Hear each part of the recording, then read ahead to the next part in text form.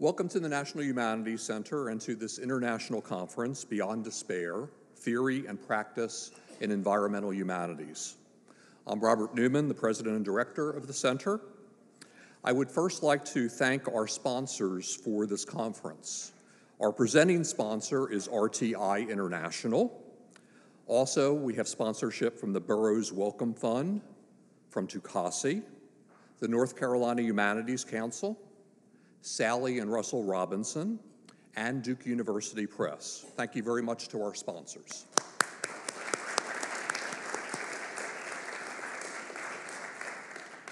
The National Humanities Center long has had an active interest in environmental concerns, dating to its inception year, 1978-79, when it held a fellows seminar on man and nature with a position paper written by then fellow and current trustee from MIT, Harriet Ritville.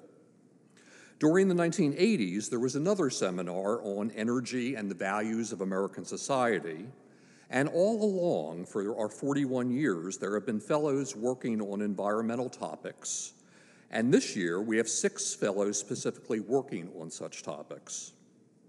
Funding from the Donnelly Foundation annually supports a fellow working on environmental concerns, one of whom, Jared Farmer, produced a book, Trees in Paradise, which won the Billington Prize from the Organization of American Historians. Former fellows also constitute 8 of the 20 presidents from the American Society for Environmental History. But we feel this is far from a well-worn topic.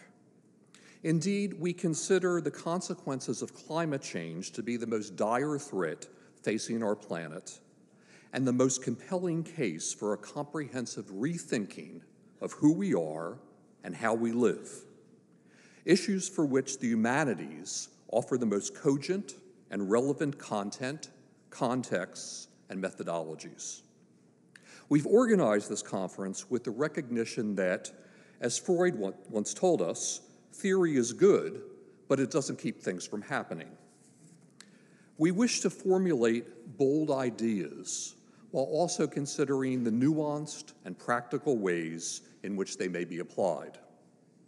The title of our conference, Beyond Despair, does not seek to evade the troublesome future we're facing. We understand that we have entered a trophic cascade with an attendant unraveling of our ecosystem's fabric. One might invoke Mahatma Gandhi's prophetic words in 1928, "God forbid that India should ever take to industrialism after the manner of the West." If an entire nation of what was then in 1928, 300 million, took to similar economic exploitation, Gandhi said, it would strip the world bare like locusts.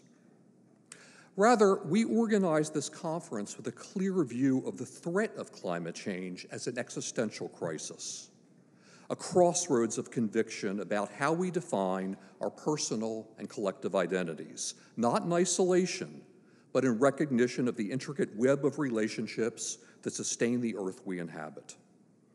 We see the present, imminent, and long-term exacerbating catastrophes that have, are, and will be caused by climate change as requiring a revolutionary moment in promoting the centrality of the public good, broadly conceived in our collective thinking, promoting a basic right to an inhabitable environment.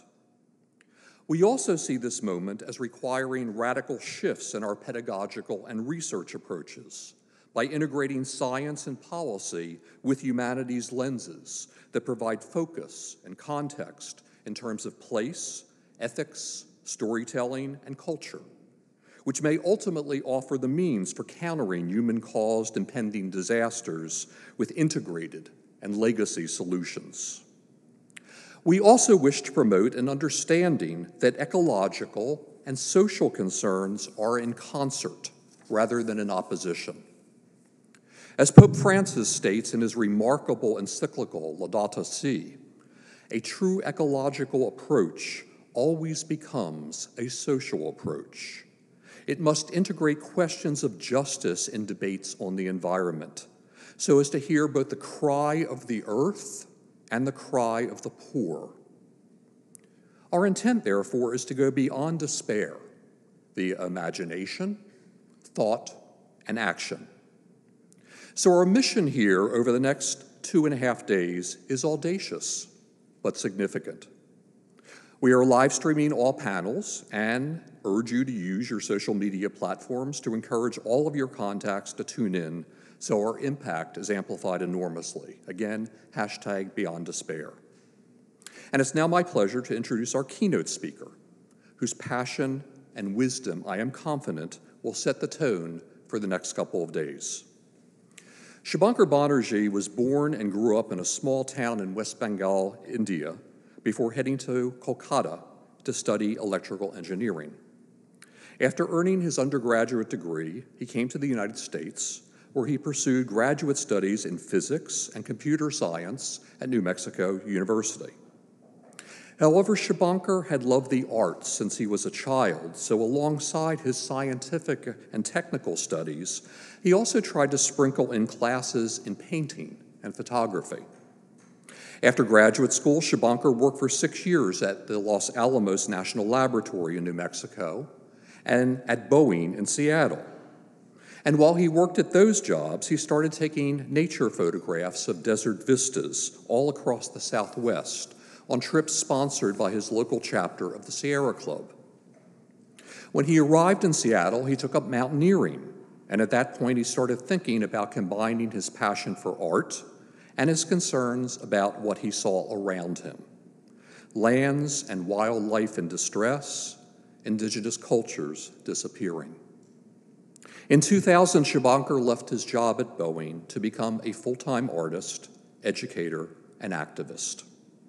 In the years since, Subhankar has established himself as one of the foremost chroniclers of what is happening to our planet, raising awareness about indigenous human rights, the plight of animal species and their habitats, and the impact of climate change.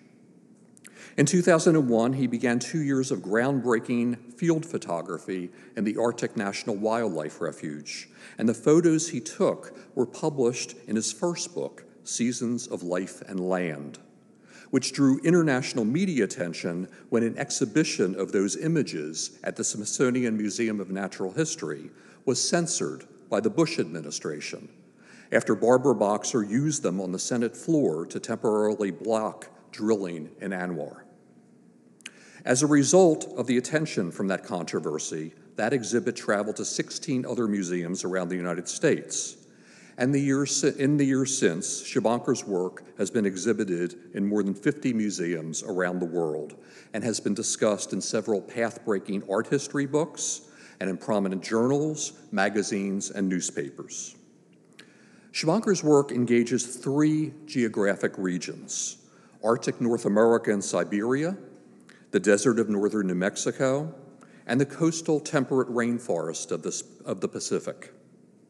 As the editor of the critically acclaimed anthology Arctic Voices, Resistance at the Tipping Point, and author and editor of many books and essays, his voice has echoed among students, activists, environmental thinkers with consistency, clarity, and overwhelming evidence. His writing on art and environmental humanities and his many media interviews have contributed to his acclaim as an enlightened and passionate advocate for conservation. Subhankar has given lectures at universities across the world and to the delegates at the United Nations. He has held academic appointments at the Institute for Advanced Study in Princeton, Fordham University, the University of Utah, and Dartmouth College, among others. He is currently the Lannan Foundation Endowed Chair and Professor of Art and Ecology at the University of New Mexico, where he heads the Land Arts of the American West program. Subhankar's photography, writing, and activism have contributed to defeating and/or slowing down oil and gas development in some of the most bioculturally significant places in Arctic North America. And he has been justly recognized for his achievements. He's received a Cultural Freedom Foundation Award from the Lannan Foundation, a Greenleaf Artist Award from the UN Environmental Program, National Conservation Awards from the National Wildlife Federation and the Sierra Club, and the Hausberg Award from the Alaska Conservation Foundation. He was named an Arctic Hero, which is a great designation, an Arctic hero from the Alaska Wilderness League, and a distinguished alumnus by New Mexico State University.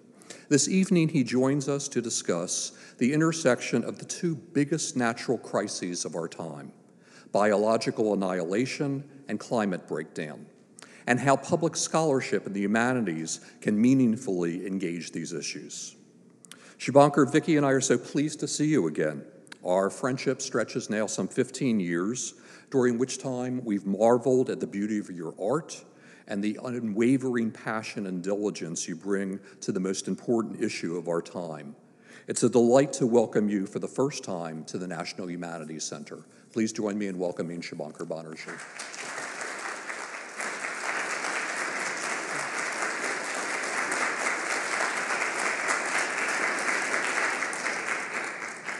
Thank you, Robert. That was the most expansive and generous introduction anyone has given, and also for your expansive introduction about what the conference the next few days will be about. I also want to take a moment to thank my friend Heidi Camp, who has helped putting this event together, and all of the staff members who have helped organizing this event, and my dear friend Dr. Vicky Newman, and also want to acknowledge a dear friend, Dr. Joni Adamson, who is with you here.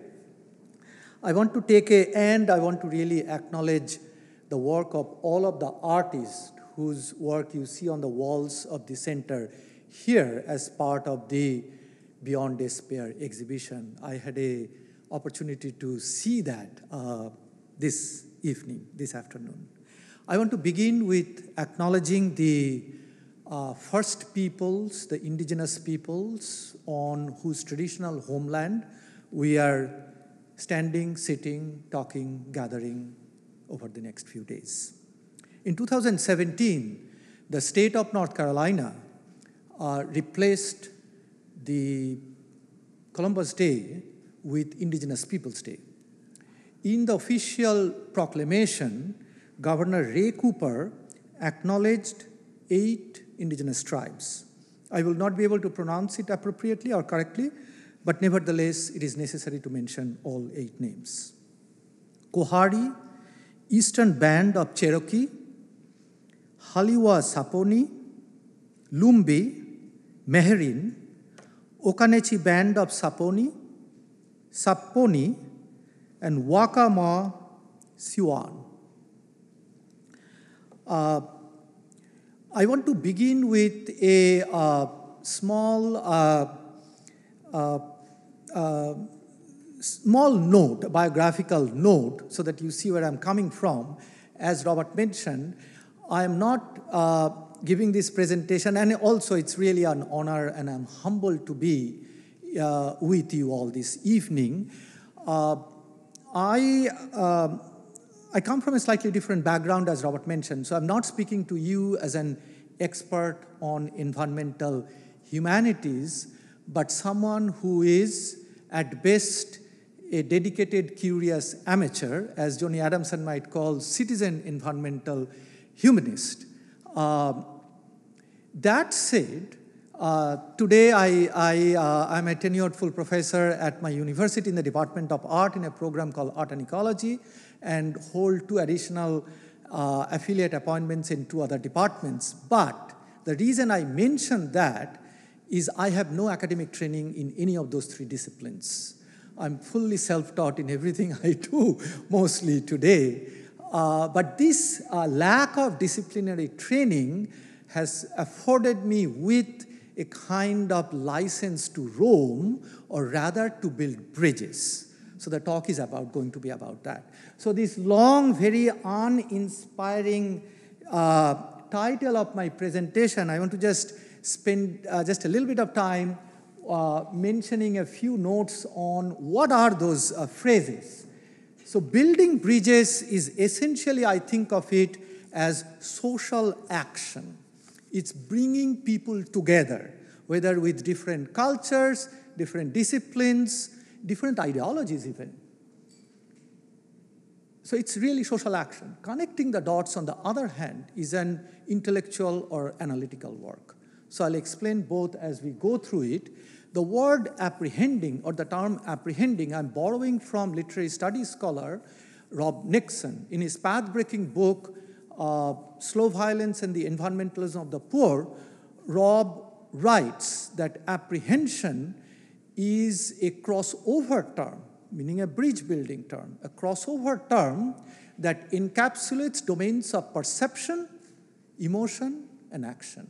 Meaning, we need to be aware, we need to feel, and we need to act. It's a very apt phrase for what I'm about to talk about. Multi-species futures is almost self-explanatory, and that's what the talk is about. Before I talk about Beyond Despair, I was just at the other Institute for Advanced Study in Princeton the last couple of days, and over dinner someone mentioned, like I was asking, what is Beyond Despair? And someone mentioned it's action. And this evening, Robert also mentioned it's also imagination. But before we get to Beyond, let me just dwell in a moment with despair. In the age of and this evening I usually prepare notes for a talk, but this evening, because of the subject matter, I decided to speak from the heart. So I don't have notes. I have lots of sort of printed pages from which I may read a thing or two, but mostly I'm speaking from the heart. So in The Age of the Sea, the third book that Rachel Carson wrote, there is a passage in which she is writing an experience. So Carson is looking into what she called a cave and sees a starfish or a sea star hanging from the rock, one of its 2 feet touching the water. There is no wind, and the scene created a perfect reflection. Carson's narrative is beautiful, celebratory, jubilant. That book was published in 1955. The first 3 books she wrote, she only wrote 4 books. The first 3 were all on the sea, Carson's True Love, while Silent Spring, the famous one, tragically has wiped out that legacy, for the most part, from public imagination. The Age of the Sea was published in 1955. 60 years later, it's exactly 60 years later, I was looking into an almost identical scene, except in my case, it was despair and tragedy. So that's the cover slide. You see a starfish or a sea star. In my case, it was in the Olympic National Park at the edge of the sea in Washington State in the Pacific Northwest. So I'm looking in, and the starfish is struggling to hang on to the rock and falling off in the act of dying. So I'm making this image in the act of dying. So unlike Carson, who was observing as a person looking in, for me, I had to insert myself into the frame. So here you don't see it very clearly, but my part of my ghostly image is that. So the reflection is of mine, not of the starfish, because I am the perpetrator and potentially a protector as well. Between 2013 and 2017, more than 20 different species of starfish perished between Mexico and Alaska, all along the Pacific coast. What scientists later called in 2017 an unprecedented in geographic scale. And in an article in the New Yorker, the writer called it the greatest wildlife mass mortality event of our time. I was living there at the time. So over the past 2 decades, I have engaged with 3 geographies: Alaska's Arctic,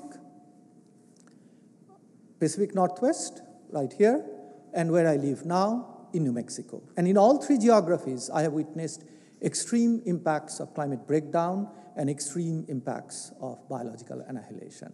So the 2 really come together in my work through different frames. But now, as Robert mentioned, that I teach in the Art and Ecology program, so I want to spend a bit of time. Today, I'm not going to talk about my own creative work. I'm going to talk mainly from the vantage point of a teacher, of a community organizer, of an activist, and a public scholar. So I teach a class called Integrative Ecology and Social Transformation, and we begin in the 19th century. Broadly, it is understood, or widely it is understood, that ecology, the field that we call ecology, was largely developed by scientists in the 19th century. The term was coined by Ernest Haeckel in 1866. But there is a parallel development happening at the same time, as art historian Greg Thomas, in his eye-opening and extraordinary book, points out that artists had developed just as complex ideas of ecology completely independently and without any influence from science. These artists were Barbizon School of Painters. It's an extraordinary book. But the book does something even more. It is hardly known. It's not taught in most schools where art history is being taught, unfortunately. But he points out something more, much more significant, much more fundamental, the dawn of conservation. It is also widely known that the land conservation started, so the protection of natural places, modern conservation started in the United States with the founding of the Yellowstone National Park. Thomas points out this is false.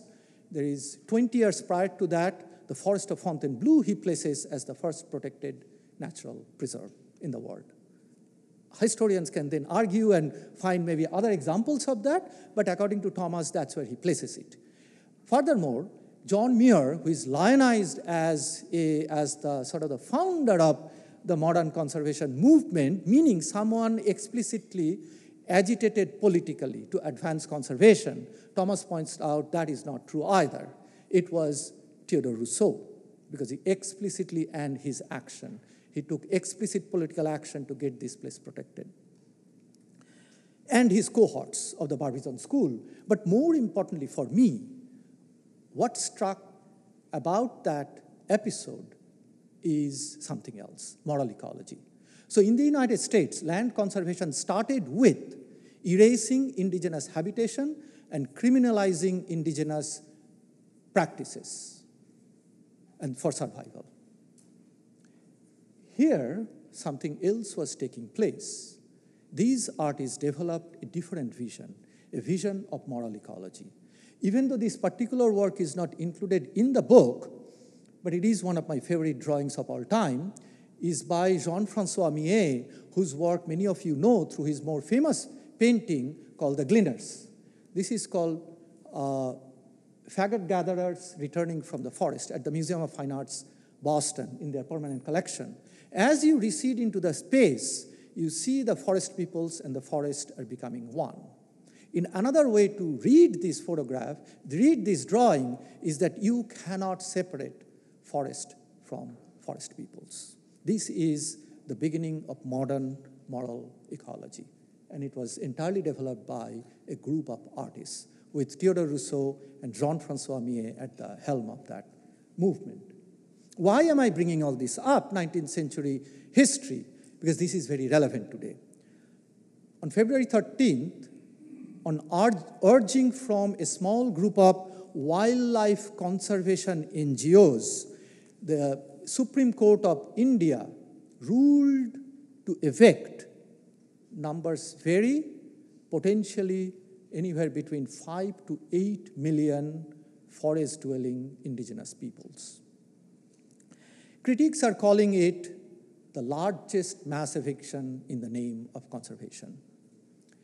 So it's a very, very tragic story unfolding before us, and if it moves forward, up to 8 million people could be evicted from their land. Very immediately, as unsurprisingly, more than 300 conservationists wrote a letter, open letter, saying that we do not regard this order as pro-conservation. On the contrary, it is a real setback for conservation in India. And they argue that India's forest cannot be imagined without its forest people. So this issue is unfolding as we speak, but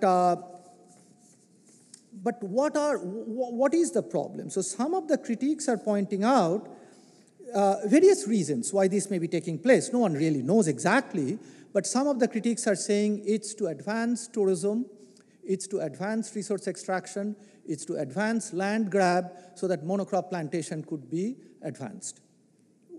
But there is a fourth element, which is all over the world, since the last UN climate report came out, is forest covers are becoming extraordinarily important for climate mitigation.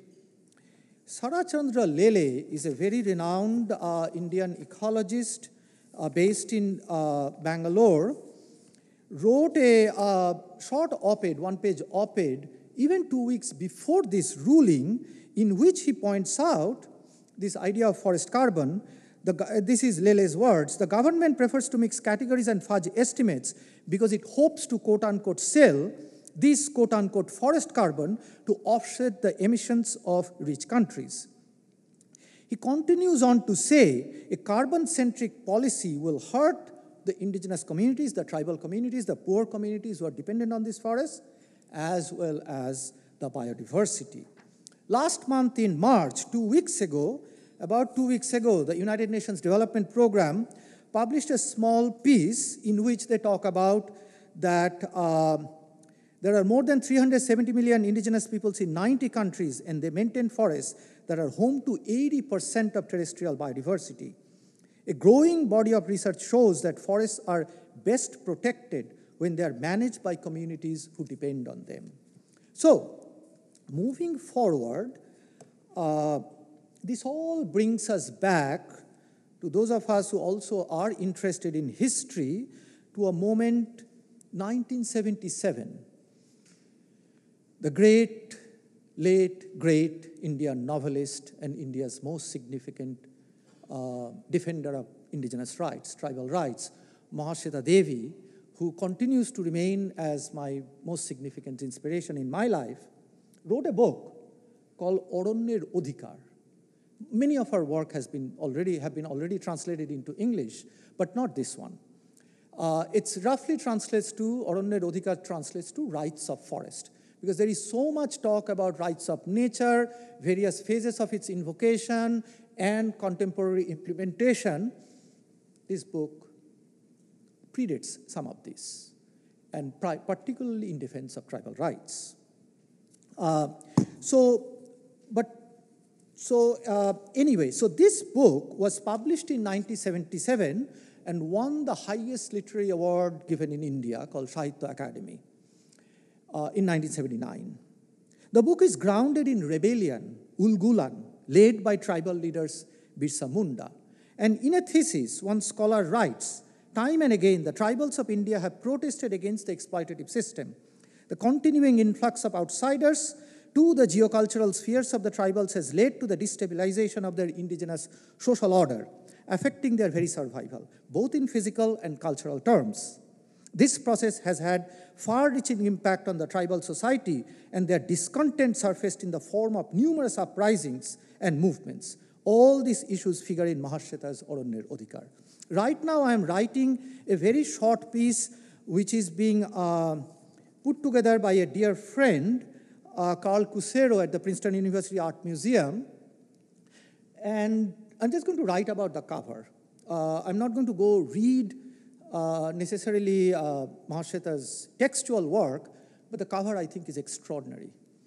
And as Joni Adamson and others would tell you, multispecies studies, in which Joni is a very eminent scholar, is a very active field right now and has been over the last decade or so. And there are many branches of multispecies studies coming from multispecies ethnography, multispecies literary studies, in philosophy, and many other fields.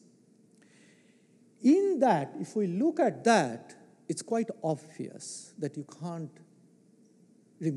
can't separate the forest from the forest peoples. The people is made up of the forest and vice versa. But there is something a little bit more, because even the culture embodied in, this is presumably the image of Birsa Munda, is, you see culture, people are dancing. But there is a little bit more that is the contemporary multispecies studies has not yet engaged with, which is rebellion.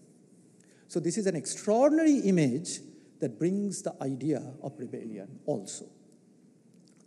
With that, I will now move on to, so what I'm doing is, I'm going to walk with you 3 very quick examples of where artists acted as bridge builders. So in the case of the Barbizon artist, Jean-François Millet and his colleagues were acting as the bridge builder between the forest and the forest peoples. All of their work, people were always present.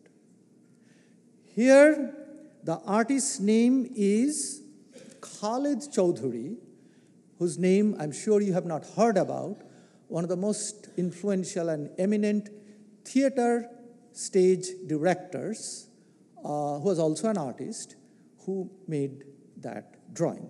With that, the second case study is Robert mentioned Gandhi's famous quote, is an extraordinary episode in the history of art, but not really known that widely either. Is in 2014, I'm just telling you stories, and hopefully, and to stop me whenever you need to stop when the time runs out, but in 2014, I got probably the most unusual invitation of my life to write an essay, to write the art chapter in what became the book, Routledge Handbook of Religion and Ecology. The invitation came from Dr. Mary Evelyn Tucker at Yale, and that book was edited by Mary Evelyn, her husband, Dr. John Grimm, both at Yale, and Willis Jenkins at University of Virginia. And I told Mary Evelyn, this is ridiculous. I know nothing about religion and ecology, and you're asking me to add yet another layer art on top of that. I am the last person who can write this piece, so I declined. And I said, you are at Yale. You can get any number of art historians to write on this subject. But Mary Evelyn did not take no for an answer. She said, nope, you are the one who is to write this. So it became an extraordinarily difficult task for me, but gave me a chance to think about India in a new way that I had not thought about.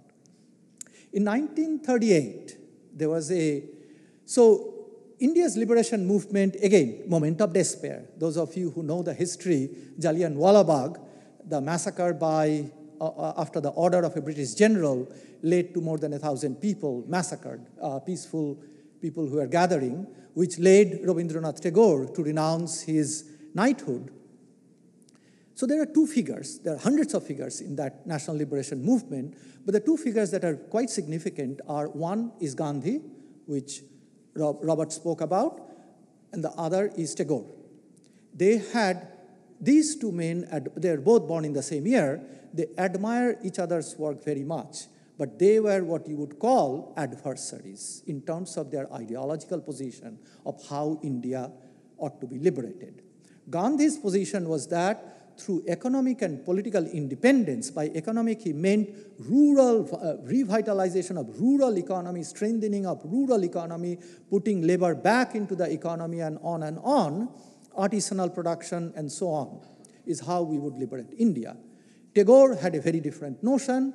He thought, and his plan was through cultural regeneration, we would liberate India.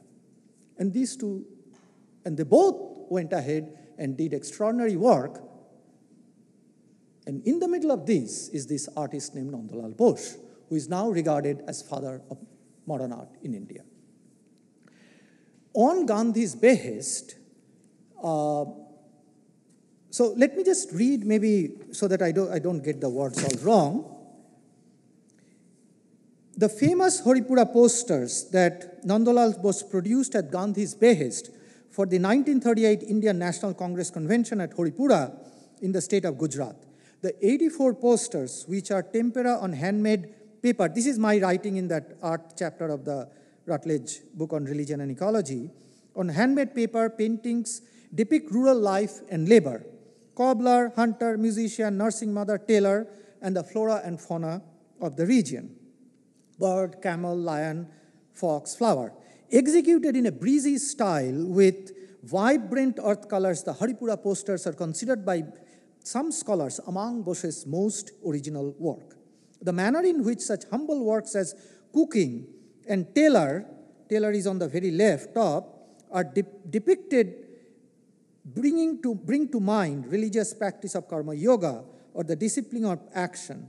In such work as Sarangiwala and Camel, Bose gave equal importance in his framing to human and the non-human animal, which is consistent with his search for unity among the diversity of creation, a practice he equated to spiritual sadhana or discipline. But what is not, K.G. Subramaniam, the late great artist and also an art critic and writer, pointed out the Gandhi-Tagore-Bose connection. But he didn't go as far as to suggest that the Haripura posters are the bridge between Gandhi and Tagore.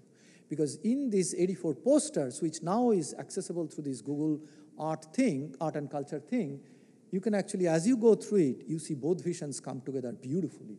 On top, I just put a couple of them about rural economy and liberation through economy, and the bottom is liberation through cultural regeneration. But he also built a bridge between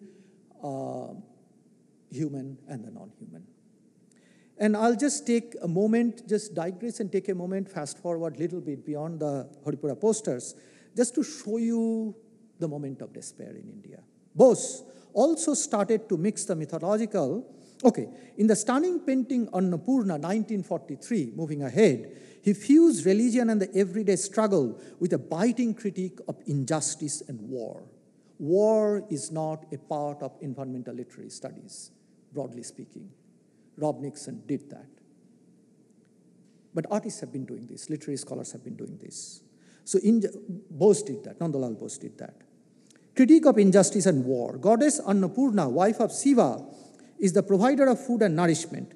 She is seated on a lotus flower with a bowl of rice on one palm and handful of rice on the other. In front of her, Shiva, reduced to a skeleton, performs the dance of destruction with an empty begging bowl made from skull. The hoarding of rice from eastern India by the British for the Allied forces in World War II led to the Great Bengal Famine in 1943. 3 million people starved to death. An episode that even many Indians today are not aware of. Bose combined several contrasting techniques and themes in the painting. The graphic detail with distinct lines on the figures are placed against an atmospheric background achieved through the wash technique of earlier years. And the poised pose of Annapurna against a cool blue background is juxtaposed with the enraged pose of Shiva against an ochre background of flame, alluding to the tragedy of hunger, starvation, and death in a land of abundance due to war. Annapurna is an exemplary work of political ecology. So all of my work is situated between these two spaces of political ecology and moral ecology. Moving quickly on to the third episode, which also very surprisingly is not that known. So I'm going to read, I'll show this a little bit later what this is, but I'm going to read from one short essay I wrote last year, a segment on multispecies justice for social text online. So I'm calling it birth of multispecies justice. So what is that? Multispecies justice is not theory or analysis. It is praxis. I do not take claim for coining that term. I think in the contemporary time that credit belongs to, and Joni, correct me if I'm wrong, that belongs to another dear friend, literary studies scholar Ursula Heiss, and I think she did that in 2016. But many other scholars are using this term, including Donna Haraway and others, but my intervention is slightly different because I'm bringing activism into that space and what multispecies justice is for me. So it is praxis. It brings concerns and conservation of biotic life and habitats into alignment with environmental justice and indigenous rights. A little known story. These social movements are often at odds with one another. This is because environmental conservation has had a long colonial history with crimes committed against indigenous peoples, as I had mentioned earlier, peoples of color and poor peoples around the world. A little known story from Alaska's Arctic, though, changes our understanding of that adversarial relationship and revises the history of environmental justice. The campaign to stop Project Chariot was not only the first major environmental justice campaign, as historian Dan O'Neill has pointed out in his remarkable book, Firecracker Boys, but also the first major multi-species justice campaign. In the 1950s, physicist Edward Teller and his team developed the hydrogen bomb in New Mexico. Armed with the new technology, Teller went to Alaska in 1958 to promote Project Chariot. The plan was to create a deep water harbor by detonating several thermonuclear bombs about 30 miles southeast of the Inupiat village of Point Hope along the Chukchi Sea coast in northwest Alaska. If the project had been executed as planned, the combined radiation from the blast would have been equivalent to about 160 times the radiation from the Hiroshima blast. And the US government would have inflicted a crime of epic proportion on the indigenous peoples and animals of the Arctic. The Inupiat people of Point Hope organized, about 300 people, organized a movement to stop the project. With assistance from 3 scientists, 2 of whom were fired by the University of Alaska Fairbanks, and a handful of environmentalists, the people of Point Hope defeated the most powerful federal government agency of its time, the US Atomic Energy Commission. In August 1962, Project Chariot was shelved. But the interesting thing is that this history is not that known even in the environmental justice community. Take, for example, the recently published, it was published last year, the nearly 700-page tome, the Rutledge Handbook of Environmental Justice. There is no mention of Project Chariot. 1962, does anybody know what the significance of that year is? Johnny does, nodding head. Rachel Carson's Silent Spring. And for the right reasons, credited with sparking or providing the greatest spark for starting the modern environmental movement. But no one knows about the campaign to stop Project Chariot. But that was a starting point, not a stopping point, however. So the man at the center of this image is Howard Rock, whose work you may or may not know about, is an Inupiaq artist, was born and brought up there, and who led the campaign to stop Chariot with various creative organizing.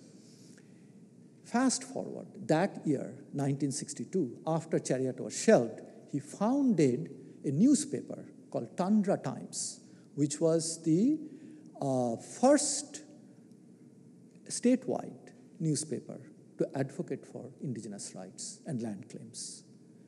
The newspaper was in operation from 1962 to 1997. To me, Tundra Times is far more important than Life or Look magazine because of Howard's leadership, how they were able to bring in art, photography into conversation with indigenous rights and social justice and environmental rights. Extraordinary work. So these are the 3 quick examples of how artists have acted as bridge builders. So this was a case of bridge building because you could not defeat Chariot by being alone.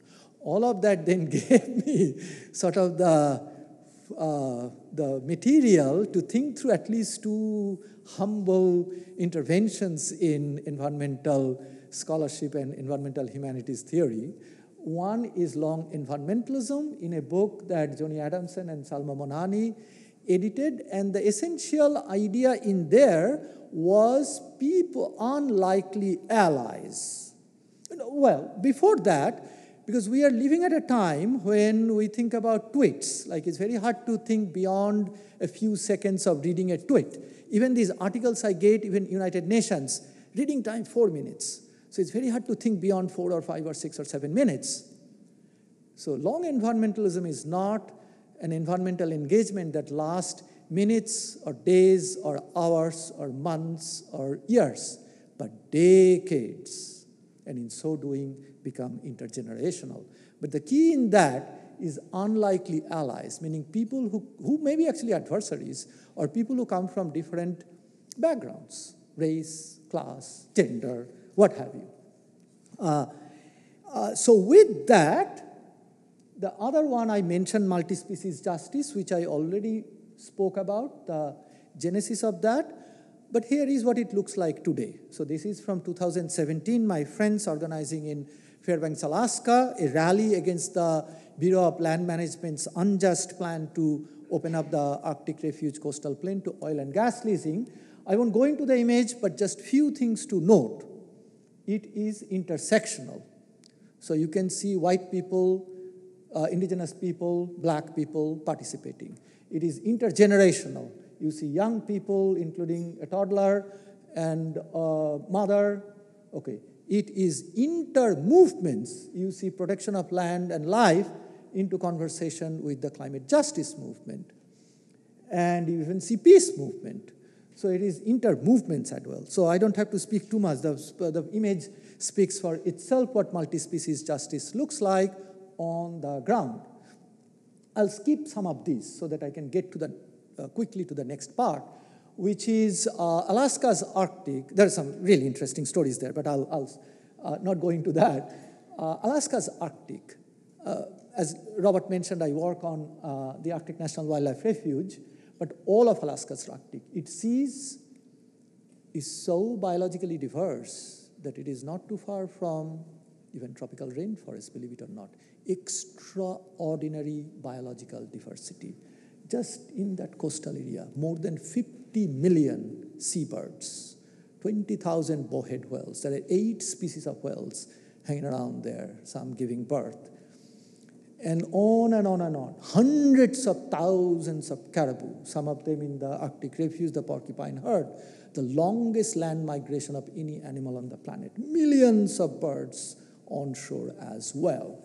So it is just really a gigantic nursery, feeding grounds, and unsurprisingly, because of that, this place and its life has sustained indigenous communities, not only for nutritional purposes, but cultural, spiritual.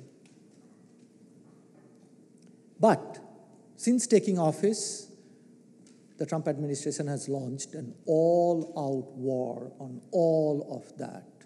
Nothing is spared. And with the mandate to make America energy dominant, former Secretary Ryan Zinke went to Alaska and said, the only path for energy dominance is a path through the great state of Alaska.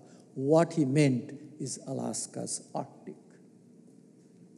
So to draw attention to that and create both a scholarly engagement and a conversation nationally, that thing just keeps moving, I organized a conference shortly thereafter in 2018, February, called The Last Oil, a Multispecies Justice Symposium on Arctic, Alaska, and beyond. And our goal was to bring not only the reckless and misguided energy policy of the Trump administration in the Arctic, but also what is happening in my home state of New Mexico and the Greater West.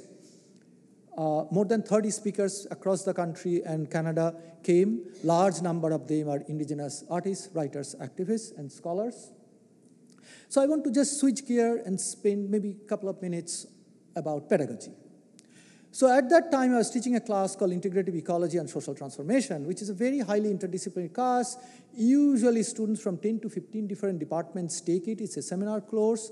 Graduate students and senior undergrad students take it. So I had casually asked them, go ahead and write a response paper as your midterm. And I was so busy, I didn't give any guidance, nothing, and no expectation either. It was a very casual remark. What came back was extraordinary, particularly the contributions from undergraduate students, extraordinary. But at the same time, I would say, some are extraordinary, some are middle ground, and few drop off the map, which is everywhere. But that said, so I decided to do, and my research associate, Laura Carlson, who received a MFA from University of Pennsylvania, said, let's get to work, and I'll learn how to do book publishing. I have no idea about how to design a book or anything like that. Laura went to work on Indigenous People Says Day, 2018. We published a 220-page publication, The Last Oil Students Respond. It's all about the students. Extraordinary original work of art got created. This is by Indigenous DNA artist Jerome Lewis, who was my student also. But in that, let me just take a moment to read this section, if I may. It is not often that we see indigenous activists, singers, conservation biologists, environmental law experts, museum curators, science professors, and college undergraduates sharing the same space to collectively raise awareness and call for action on numerous interconnected issues. Laima is a student from Spain, extraordinary piece. This is the opening piece. On the left is another extraordinary undergraduate student. She is from San Ildefonso Pueblo, Jennifer Marley, who was featured in the New York Times not that long ago, except New York Times did not even mention her name. She's one of our most inspiring indigenous activists working today in New Mexico. So with that, but it's not only interdisciplinary, as Laima wrote, and intersectional, but also intergenerational. So on the left top is Sarah James, one of the most important and significant indigenous activists, who is also my mentor and teacher. She has worked nearly 40 years now to defend the Arctic National Wildlife Refuge and the Gwich'in culture, won the Goldman Prize. And on the right, and Arctic Refuge to Sarah's people, the Gwich'in people, they call it Ichigwatsan Gwandai Godlit, which means the sacred place where life begins. On the right is Cheyenne Antonio, who graduated from UNAM with an undergraduate and was the president of the Indigenous Student Club. Kiva Club has been fighting, one of the most important indigenous activists working in New Mexico today, to fight to stop the expansion of oil and gas drilling in the land that they consider sacred, the greater Chaco Canyon landscape. So this is intergenerational as well. And these are my two teachers, along with Sarah James. On the top is Robert Thompson, and on the right is Rosemary Atwan Garwak. The Last 12 Students Respond is a humble publication I write in my short little introduction, 3 pages, that's it. Rest is all student contributions. The Last 12 Students Respond is a humble publication with which we signal the need for and the significance of interdisciplinary and intersectional pedagogy and practice for our time. And our time is a precarious time, as Robert beautifully articulated in his expansive introductory remarks. That work continues on. We just did this letter campaign, which many of you in this room signed, thank you. And we did something quite extraordinary. It's not historic first. We found out that Fairbanks had done something similar, but maybe historic second, but nevertheless nationally, historically significant. When the government refuses to hold public hearing on environmental impact statement, I'm finishing the statement, communities take over. And we took over. We organized this community hearing in which indigenous peoples and environmental organizations nationally came. And so with that, do I have any more minutes? 5. That's good. Yeah. So I'll skip all this. This is just one quick note to the second case study in this essay was the Arctic Ocean. And this is an extraordinary news we just had, that the Trump's order to open Arctic waters to oil drilling was unlawful, federal judge finds. In 5 minutes, I'll wrap this up. This is my current work and moving forward, connecting the dots. Connecting the dots is not about social action. It's an analytical, intellectual activity where you're combining, the phrase comes from climate change communication, where you're connecting dots of various environmental extreme weather events across geographies. But we need to do more than that. We need to also connect it and take it to the realm of life, across species, across places, across peoples, across time, across various drivers. Trouble in New Mexico between 2001 and 2006, 90% of New Mexico state tree, the pinon, which has great cultural significance and ecological significance, died due to drought and warming, extreme warming. At the time, so I did a 5-year project on that, walking around my own home, which was shown at the Eamon Museum of American Art as the exhibit where I live, I hope to know. But in that work, my interest was not what has already been lost, but what is unseen. Right there in that work of art, or one of them, the word unseen is mentioned, or one of the works on this wall. So it's about the unseen, because I began to speculate. I wrote about it, as well as the work like this is about, we know what has been lost, but what have we lost that we do not know and will never know? Meaning, 50 million trees are gone. All these animals depend on those trees. What happened to them? How many hundreds of millions or billions are out there that we have lost, that we have no idea? So I wrote about it in an academic art essay, but we found out what actually happened, at least part of it, last year. So Los Alamos ornithologist Jean Fair and her team quietly did a study, and they found that the study was published last year. Between 2003 and 2013, in the Pajarito Plateau, ironically named because Pajarito means little bird, in the Pajarito Plateau, the diversity of birds following the Piñón die-off, we lost diversity by 45%, and we lost numbers, populations, by 76%. Extraordinary. So one of my students, another extraordinary undergraduate students of anthropology, the loss of a namesake, she spoke with Fair, Dr. Fair, and her study, and she turned the study into story. This is where humanities come in. This is what we do. We bring in a moral lens, we bring in an ethical lens, we bring in a political lens, we bring in a social lens. So this student did an extraordinary work, and now with her, another indigenous student of mine, Dylan McLaughlin, a graduate student, Maxwell Museum of Anthropology is going to do a major exhibition where we are going to bring in archaeologists, anthropologists, and look at very deeply what Piñón means for New Mexico and its loss and everything else with it. So it's connecting the dots across species, in this case across species and time, but also across disciplines. Fast forward in 2 minutes, last year, the Living Planet report published by World Wildlife Fund and the Zoological Society of London. The news is very, very grim. Some of you have seen it in popular press and media. Numbers are astounding. It's hard to comprehend. That is, Central and Latin America, monitored populations of vertebrates have been lost about 90% since 1970. Freshwater populations across the world, 83%. In India and the South Pacific and Southeast Asia, 64%. Nobody knows what actually this means.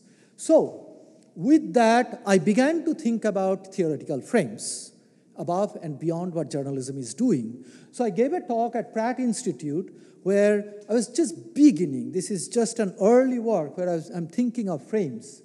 So let us shift the narrative focus of the ongoing mass species extinction crisis from extinction to die-off and massacre, also massacre. Rather than waiting for an uncertain future time, the shift will encourage us to engage with the present. Rather than mourning that which is no more, the shift will encourage us to fight for the survival of the living. The focus on die-off and massacres will also bring the crisis closer to home, a spatial shift, and it will help expose more effectively the myriad drivers of the extinction crisis. Then I wrote a popular piece in Tom Dispatch of the Nation Institute, which was also published in The Nation, where basically the end is essentially the biological annihilation, what some of us think is a more expansive crisis than climate breakdown and a more challenging one to mitigate than climate breakdown. The simple reason is all aspects of modern life, its institutions, and the aspirations of nation states are directly linked to biological annihilation, past, present, and will be future. So it's a much more expansive crisis and a much harder to address and deal with. Unfortunately, it has no visibility like the climate. So with that in mind, we are doing two things. We are looking at first a region-wide. So this exhibition, Species in Peril along the Rio Grande, will open. In addition to, so I'm co-curating this with a dear colleague, Dr. Josie Lopez, who is an art historian and the curator of art at the Albuquerque Museum in my home city. The work will be presented in 516 Arts. More importantly, neither Josie and I are interested in just the art for the art's sake. What we are interested in is building a community, building bridges. So we are going to be doing extensive public programming. Artists are coming all the way from Colorado, New Mexico, West Texas, and northern Mexico. And we have partner organizations in all 4 places where extensive programming will take place, because the aim is to build a model of how to even enter, to begin to apprehend what Rob Nixon called, begin to apprehend this crisis at a regional level. So it's a regional model.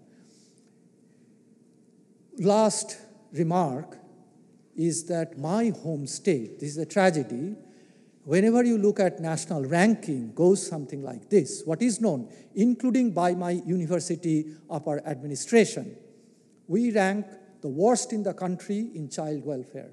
We rank worst in the country, 50 out of 50 in opioid crisis. We are one of the poorest states in the country, the 6th poorest. It used to be 2nd poorest. On and on. It's a long list. It's a litany of social tragedies. But there is another way to think about New Mexico. New Mexico harbors half of the bird species of the United States. Out of 1,100 plus species, New Mexico harbors 544. Only Joni's home state beats us by a tiny bit, Arizona, and then above that is California. New Mexico is ranked number 3 in bird diversity, number 3 in native mammals, and overall biodiversity number 4. Cultural diversity is very high. Linguistic diversity is number 2. There are other ways to think about how we think of vitality of space. It's not just economics, or it's not just social tragedies. There are other ecological and cultural vitality and richness as well. With all of that, I've just launched, hopefully, at least a decade-long project. I'm taking a year off. I'm very thankful to my dean and the chair for giving me, because I don't even qualify. I just joined 2 years ago, qualify for a sabbatical. But my dean and the chair has given me a 1-year research leave to begin look at. It's a global project. Within the next 15 months, my hope is to travel at least a dozen countries. Largely will be India and Central and Latin America. Lots of colleagues are coming forward to help. And I hope I'll be able to partner in some ways with this institution, because it is a moral issue as much as it is a scientific issue. Thank you.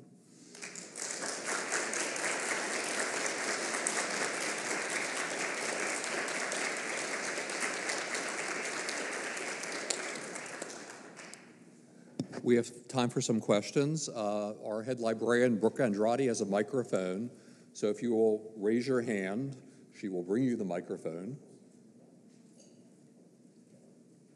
And I'm trying to spot hands.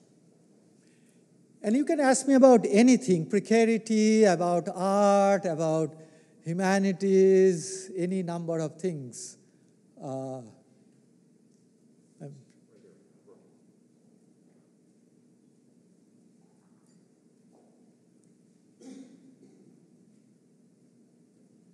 And this is, by the way, not a real site. It's an aspiration. Hopefully it will happen before too long. Well, first of all, thank you very, very much for the marvelous presentation. I couldn't help but thinking, being from India, seems to me one of the issues that is driving our ecological crisis has been the objectification of natural resources. It has been the disconnect between the heart, we as human beings, and our connection to the natural world, and that objectification of turning natural resources into a commodity. But in ancient India, in the great epics of India, they talk about the Sangita of the Ved, which is the realization and the recognition that all knowledge involves a relationship of 3 things. Rishi, the knower, subjective. Devata, process of knowing. And Chandas, that which is known. And if those 3 components to all knowledge are experienced in their diversified state, that disconnects us to the object of awareness. And that knowledge, to be complete, must integrate the subject with the object and the relationship between them. Can you comment on how you feel that might impact your work with regard to connecting up the human heart through art and its relationship to the natural world, which is really embedded in one of the oldest systems of knowledge on the planet from your great country? Thank you so much for bringing that up. And along with India, I would also like to add, which you so beautifully articulated from memory, I would also add that indigenous knowledge and practices all over the world have not only just thought about, but practiced this connection with the natural world that is now being fractured all over. So it is the real work that lie ahead. So bringing back Gandhi had recognized what was going on. Tagore had recognized what was going on at the time. Fast forward, the sad thing is that, and Ram Guha in his book, India After Gandhi, pointed out that those ideals India did not follow. We are somewhere else.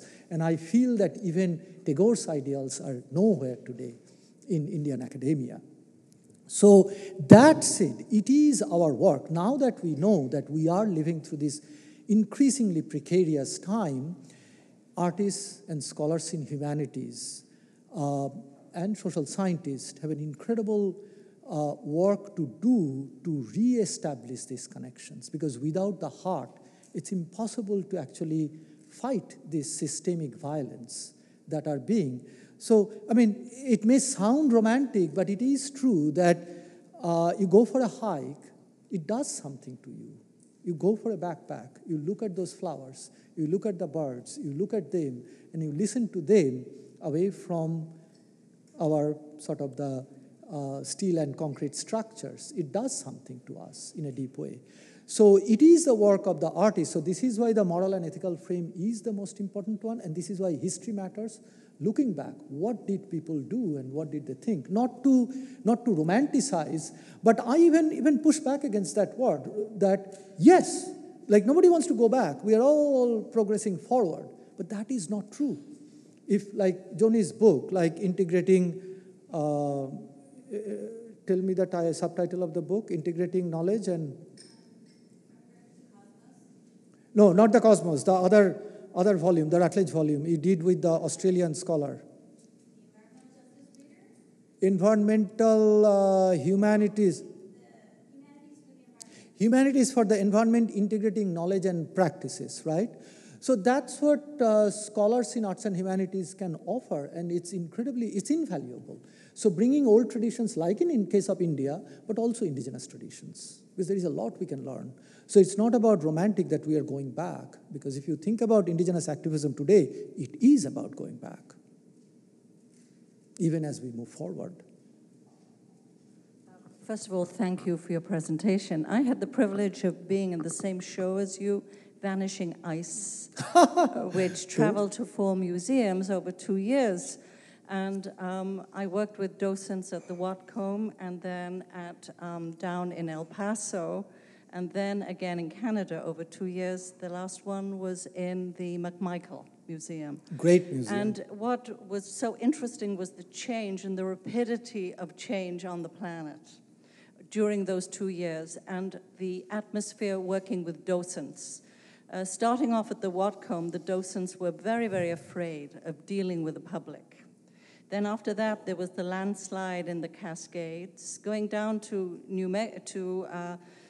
West Texas, it was so interesting that they hadn't had rain or snow for 5 years, and they were totally receptive to the show.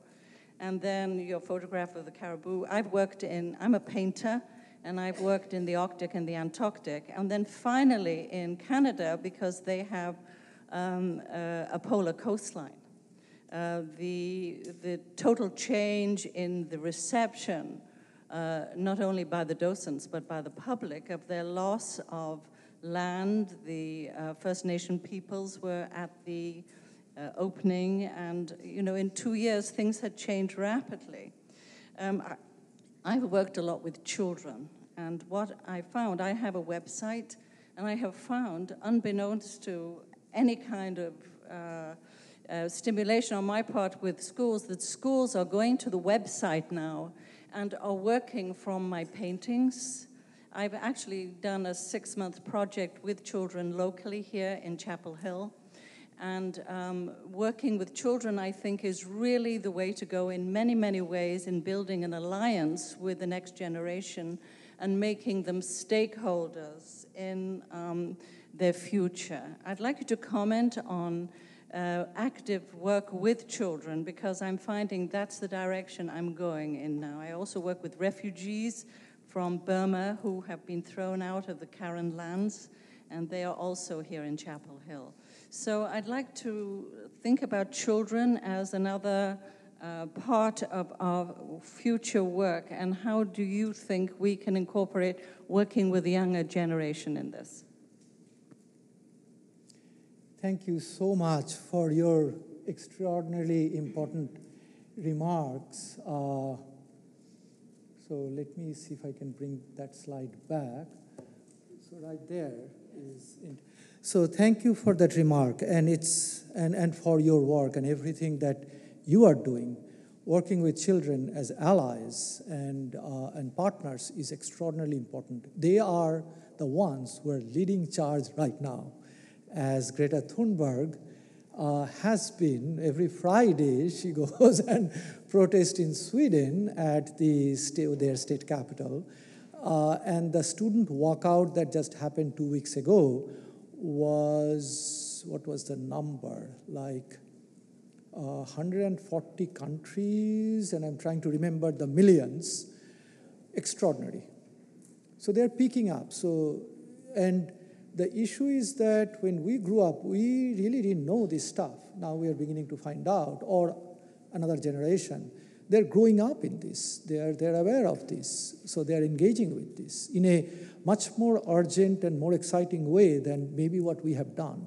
So working with children, whether activists or artists or anything that they're doing to engage the community, their community, is extraordinary. Let me just add to that. I believe today is Jane Goodall's birthday. Is that correct? Oh, yes. And her Roots and Shoots program, of course, begins with the elementary school. And I would also like to acknowledge the country of Costa Rica, which has ecological literacy built in and integrated through the entire curriculum, beginning with first grade.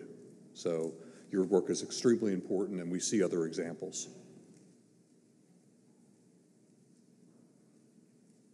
Thank you for the wonderful presentation and illustrated points.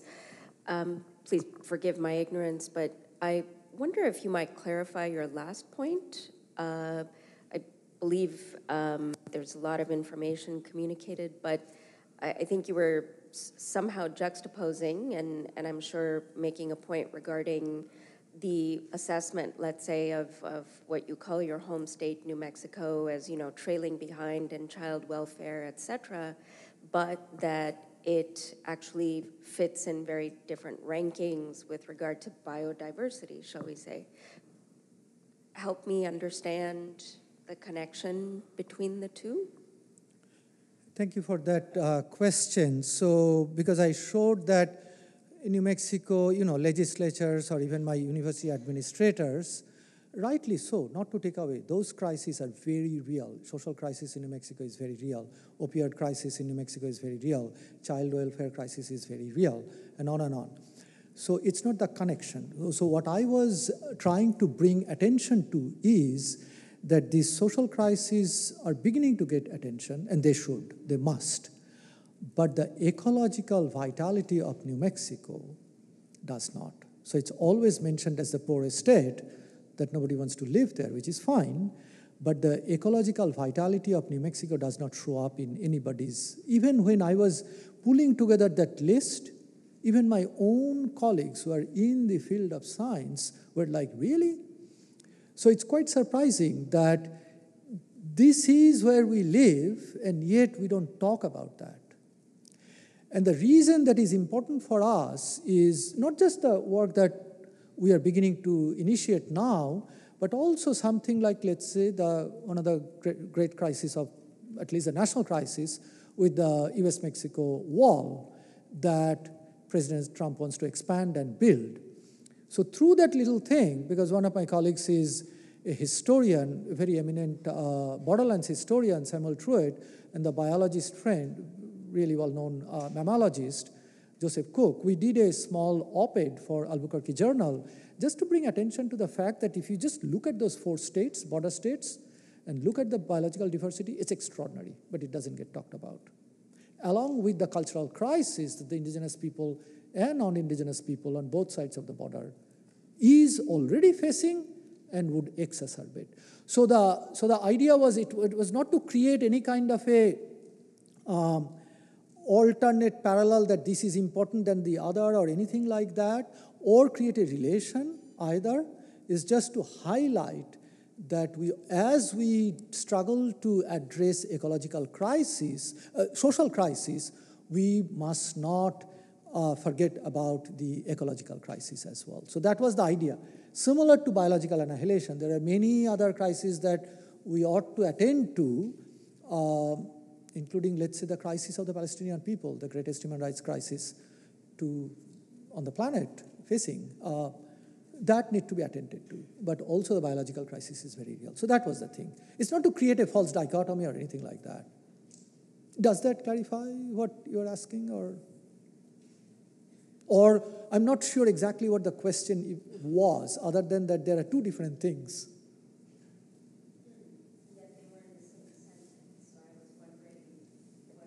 Sentence meaning because one gets the attention, the other does not.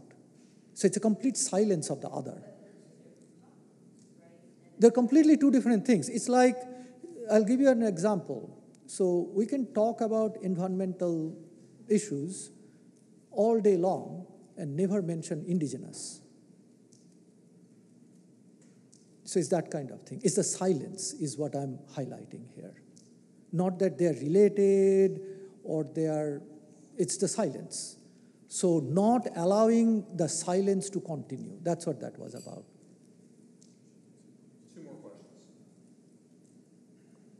Subhankar, I want to thank you so much for your talk. Thank you for speaking to us from your heart. I was really interested in your last slide where you were talking about your new project, Biological Annihilation. And you had three sort of tiles. One said memories plus studies into stories. The next one was stories to analysis, and then analysis plus stories into action. And I know that you're just beginning this project, and so, it's new, but I was wondering if you could sort of talk a little bit about how you're thinking about memory study into story and story to analysis and stories into action.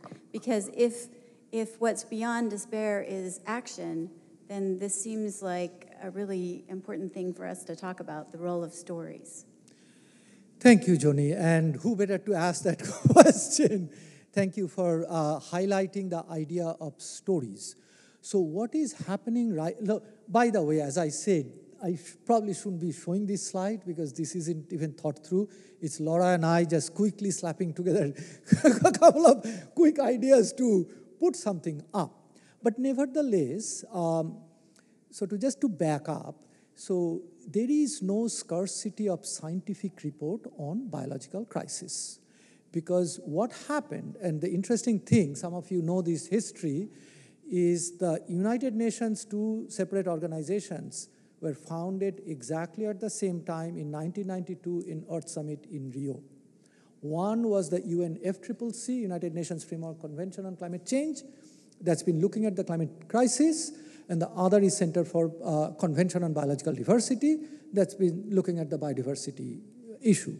One has made lot more progress than the other, one is lot more visible than the other. Nevertheless, not to undermine the work of CBD, it hasn't progressed very far. The second thing is that, and part of it is CBD's lack of engagement with the public and whatnot. That aside, a deeper analysis is necessary there. But that aside, and now in the last 6 years, UN has created a parallel structure like the UNFCCC.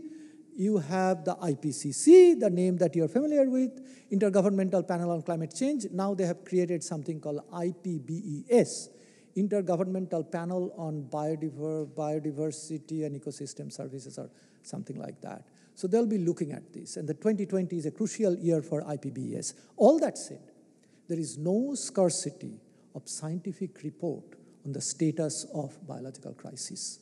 Hundreds and hundreds of reports. It's not just the Living Planet report I showed. There is State of the World Bird report. There is the Arctic Biodiversity report, on and on and on and on and on. And somehow, and there is incredible wealth of information, but it's just sitting there. So it is for us now, scholars in humanities, to come in and say, dig that up. So that is sort of the studies part. Memories is really a very interesting situation. Because one of the great crises that you may have read in the New York Times and in the Guardian was the first to highlight, is the crisis of the insect die-off, that insects are dying off at an extraordinary rate, and if the insect go, the whole ecosystem goes.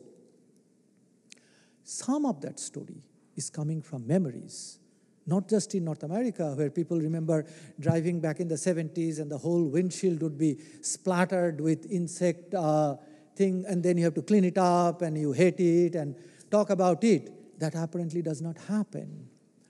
In the UK, people are talking about their glass windows where the moths would be attracted to light.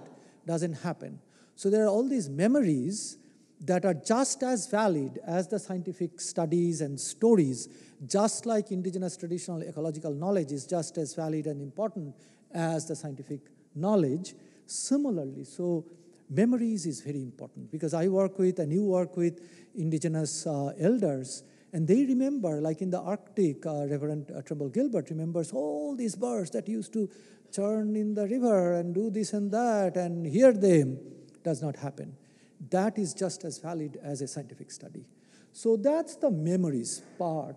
But turning into stories, and the stories I mentioned because my student, she did an extraordinary work with a very simple amount of material and data to turn a rather tragic story unfolding in New Mexico into a beautiful story, because what she did, she does linguistic anthropology, or that's what she's aspiring to study. So she was playing with language, and it was very, very rich. What an undergraduate student can take a scientific study and turn something like that, and with visuals called story map. So that's really important. And then these two are just something I cooked up, but back to the stories. Because without these stories, there is plenty of data out there. Just like there is plenty of climate data, there is plenty of data. It's time now humanities scholars, just like we say humanities scholars have to get engaged with climate crisis, they have now. Now it's time for humanities scholars to engage with the biological crisis in a very expansive, sincere way. And I look forward to working with many of you, collectively and collaboratively, on that. Just a brief question. I really liked the last segment where you talked about different generations and unlikely allies coming together. And several of the examples that you had were of people coming together to resist something that would hurt a species or indigenous people or the planet. How do we move to an action that's not just resisting, but creating and doing that with different generations and different kinds of people? Because it seems like once you've resisted something and you have these allies, then sometimes it's harder to move on and decide what the positive, forward motion might be. That is not just a short, quick remark, but one of the most important questions, and you very correctly observed that. So, personally, my work resides in the domain of resistance. Arctic work resides in the domain of resistance. But when I'm talking about, let's say, biodiversity in New Mexico or the borderland, I'm actually highlighting this celebration. That said, in 2017, soon after coming to New Mexico, I organized a conference called Decolonizing Nature, Resistance, Resilience, and Revitalization. And the opening keynote was our very dear friend, Dr. Robert Newman and Joni Adamson. They spoke at that conference. So yes, absolutely. Because these are stories, especially indigenous resilience. I mean, I don't want to speak on anybody's behalf, nor do I want to mischaracterize, but there are stories that in moments of precarity, how do people survive? What do they do? Why song and dance and music and food matter? Like one question I get asked, even though it's a resistance movement, long environmentalism, repeatedly people ask me, how does something like that survive for 70 years? What is it that makes it go so long and people don't tire or whatnot? And I said, it's very simple facts. It's nothing to do with politics, none whatsoever. It's about music, food, dancing, and stories. And it really is. Because if it is politics, you can't keep this thing sustaining over 7 decades. it sustains because of stories, because of music, because of dance. And it's true, it's not any romanticization. So what you brought up, and there are all these examples of beautiful ecological resilience stories from all over the world, and revitalization stories that are happening even as communities are struggling to survive. So it's, again, it's one of those, not to create a dichotomy or any kind of a triple thing, but all of that matters, if that makes sense. Sorry.